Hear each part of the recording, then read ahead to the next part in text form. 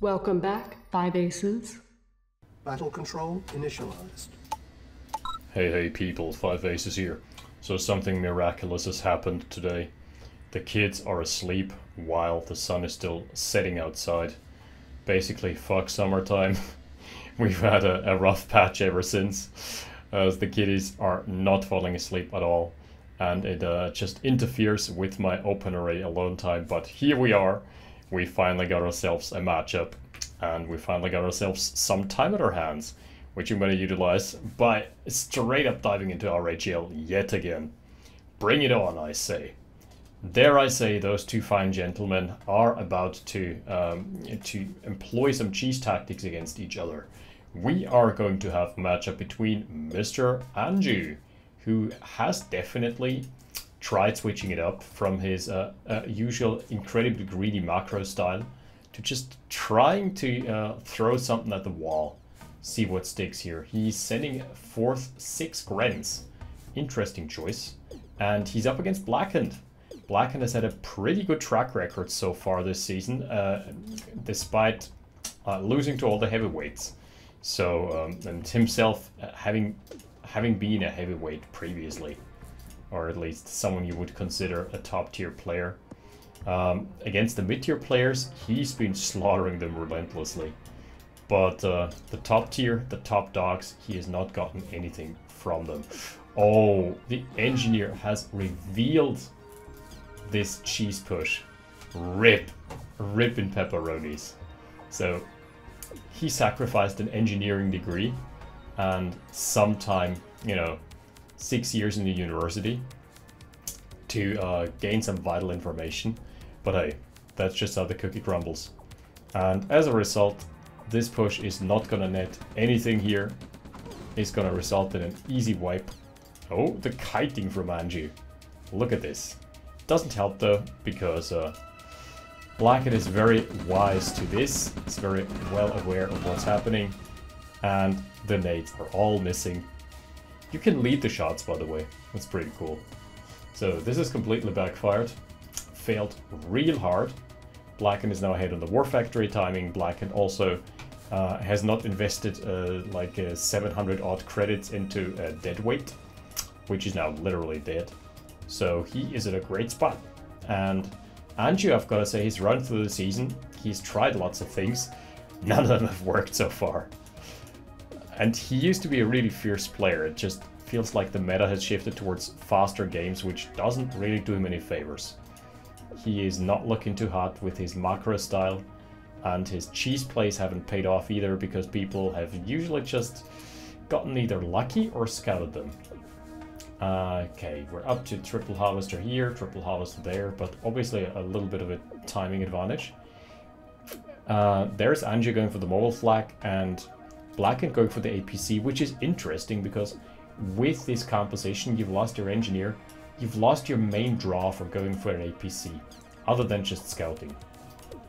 For scouting, the flag truck is better as long as you micro it well and you retain its health. It's very mobile, it has more line of sight, and it can poke from range, unlike the APC, which is very much all in. Oh no! That is definitely a little bit of a push out.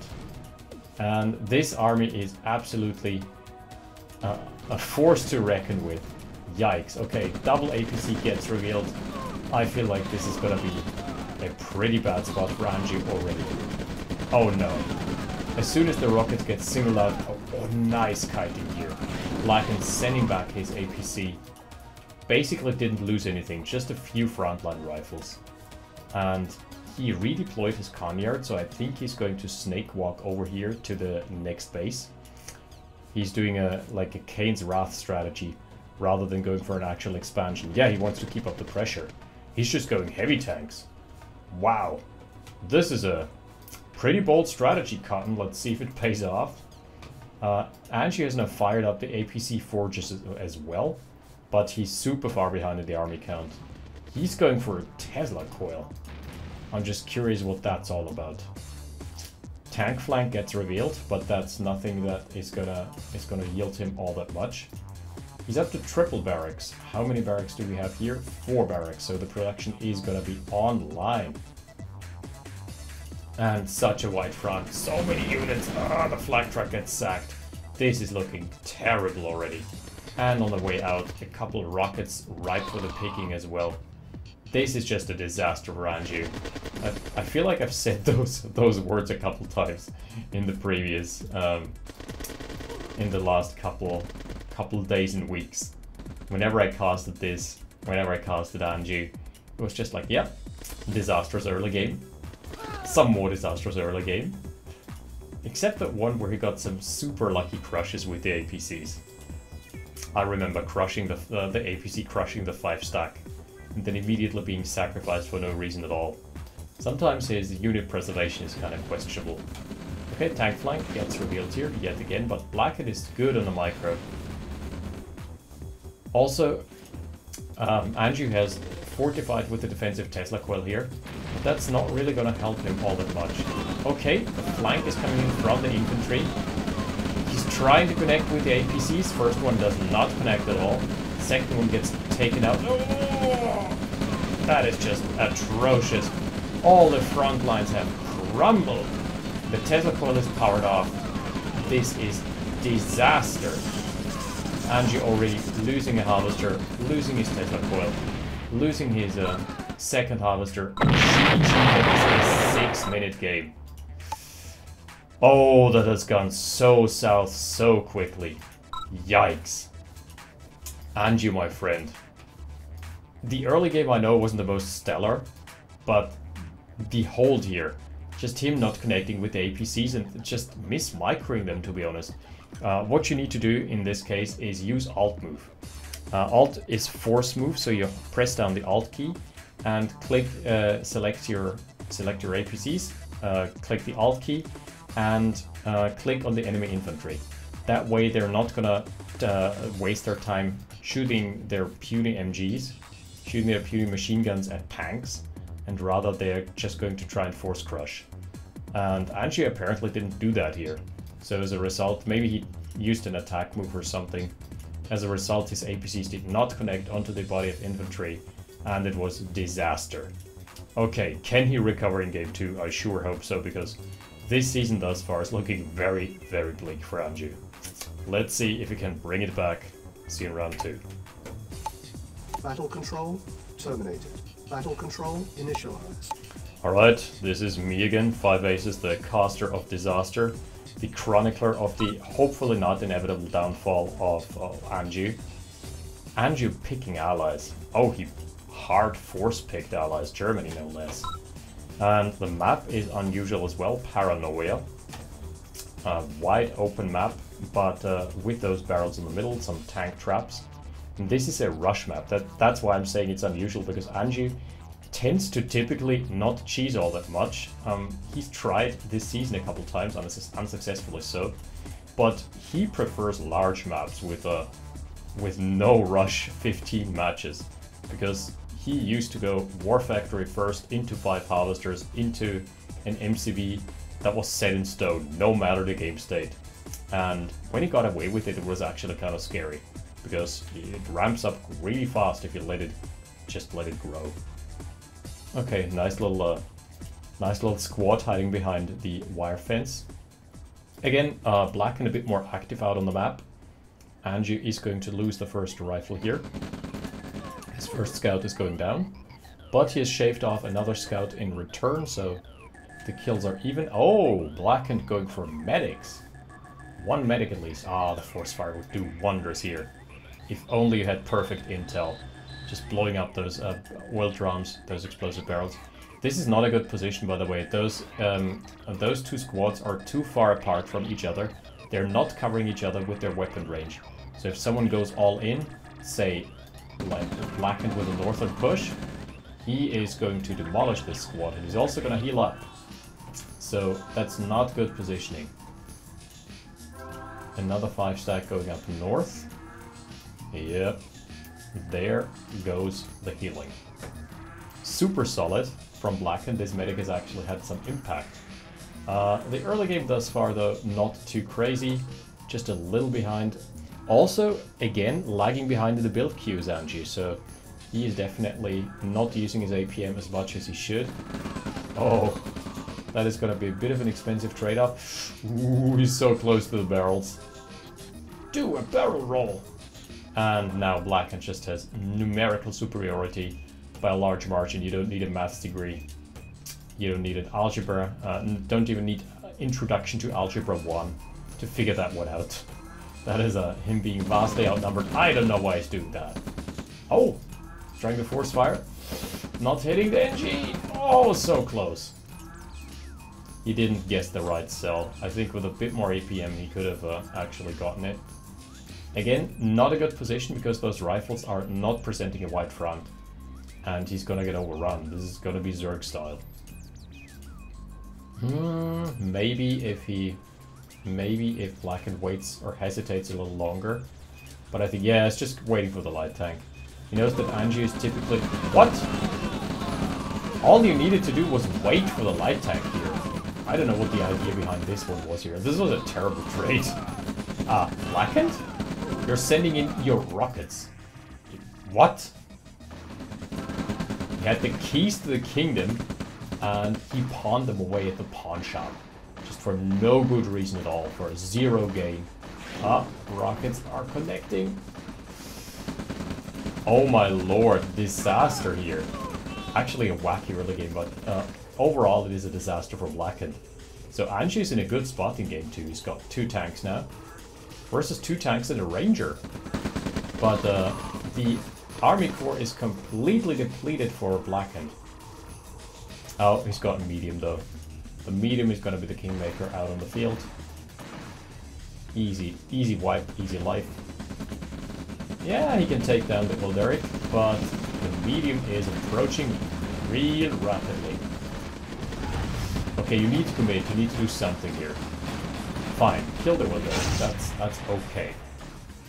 And now just cut your losses, get as much out as possible. Oh, the rockets must not die. If he wants to win this game, retain any chance at winning, he must retain the rockets. The medium tanks are so important here. Yeah, look at how much damage. Oh, the crushes are insane. Counter crushes though. Most of the rockets have disappeared, courtesy of a magic trick by Blackened. Still, this engagement does favor Blackened, who has lost his scout now. So, combat tab. Blackened has destroyed a lot more. Army graph, correspondingly. So this went about as well as Anjew could have expected, but really Blackened losing all of his infantry in the early game was a disaster. Oh no, oh no, that is rockets without a front line. Do never ever do that. Tanks are not connecting, what are they doing? Anjew's tank micro is really off. Like, some magnitudes off. Where he used to be the past seasons. He still manages to get the cleanup. And that is courtesy of Blackened just not having his infantry ready anymore. He lost so much infantry in the earlier push. So, where does that leave us? Blackened's still ahead. The army graph is now evened out. Anybody's econ flatlining? Not yet. Blackened has 2 derricks over 1, by the way. Corner expansion. Oh no, it is gonna get spotted by 3 tanks. Not only spotted, but probably taken out as well. Because there are 0 defenses. 5 harvesters here. 6th harvester coming online just in time to be pummeled by 3 mediums. RIP. What about the army engagement? Blackened should have enough. Yeah. The tanks are once more out of position, not connecting. Oh, it is so painful. Okay, at least he forces off the MCV for a couple seconds, but complete army wipe. And that should spell the end of the game, because the harvester is lost. The MCV had to scuttle back. And Anjew doesn't have expansion anymore. Whereas Blackened is now almost up to 2. Oh, it is so rough. It is so rough to watch Anjew right now. He is being pummeled and bruised, battered, from all cardinal directions. Not a good time for him. Has not found any economical damage either. This, by the way, would be relatively free. Right now there is no defenses. And Blackened didn't even have any defenses queued. It's just queued one pillbox here. That ain't gonna cut it. Oh, 3 tanks. Okay, now the classic mistake of the overchase. It's like either you overchase with your entire army and give your opponent time to push in with a deadly army onto the main base, or you forget about those tanks and lose all your harvesters in the back lines. It's the catch-22 of OpenRA. Army still going after the tanks. Okay, trying to spearhead a little breach, but the defenses should be coming online relatively shortly. Okay, I like what he's doing here. He has closed the gap towards the MCV so it can't escape. That is smart. Now he needs to kill the husk as well, because this is right next to a barracks. I'm expecting Blackened to just cancel the rocket soldier and go for a mechanic. Yep, there it is. That is just a simple OpenRA 101. You don't kill the husk, you are screwed. Doesn't get the kill on the harvester either because it's light tanks. And remember, light tanks don't do damage and they don't soak up damage either. They are just there for funsies. Oh, another harvester has been lost to this tank run by, despite half the army being primed onto the tanks. Yeah, GG. No, there was no chance at recovery here. Unfortunate. This is just an unfortunate season and an unfortunate turn of events for Anjew, who has received the short end of the stick pretty much all season. Blackened hasn't had a stellar run either, but at least against the mid-tier players he sort of wiped them. And Anjew appears to have, tough to say, but he appears to have declined into mid-tier. He used to be struggling, but he always used to be a big challenge. Even against the strong players, even if he lost, it used to be a struggle to get a point off of him. And yeah, this season has just keeled over a couple times. I feel like he needs to step it up. We are going to watch more OpenRA content as it comes. I'm stoked to be casting some more. Until then, thank you for watching. I'll see you next time. 5 Aces out. Battle control terminated.